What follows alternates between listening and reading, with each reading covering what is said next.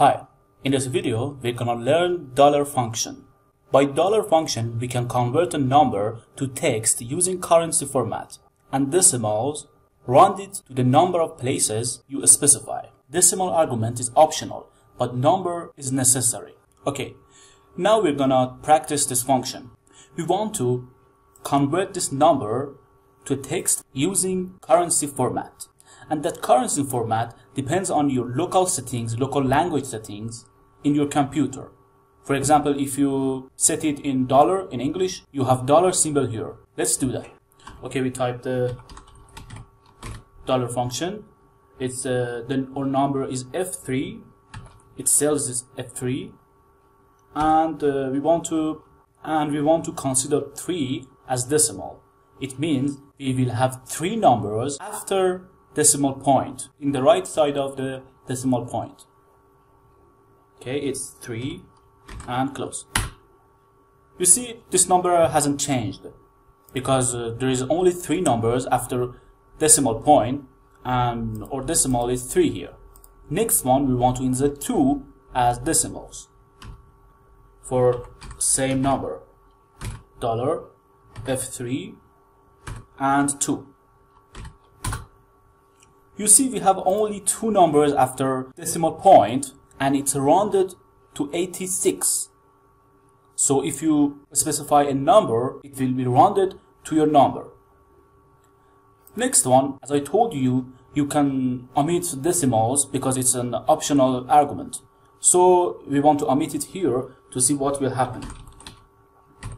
Dollar F3 and close. That's it.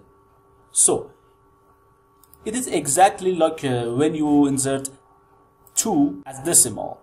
So if you omit decimal, it will be considered 2 as default. So we understood that the number we enter as decimal specifies the number you want to have after decimal point. So what will happen if we insert 0? It's obvious that we will not have any decimal at all.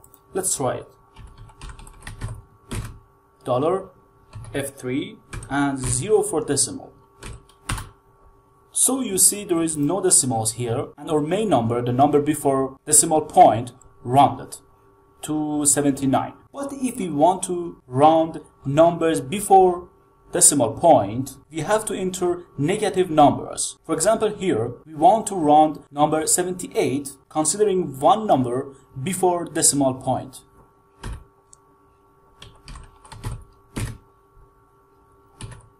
F3 and minus 1.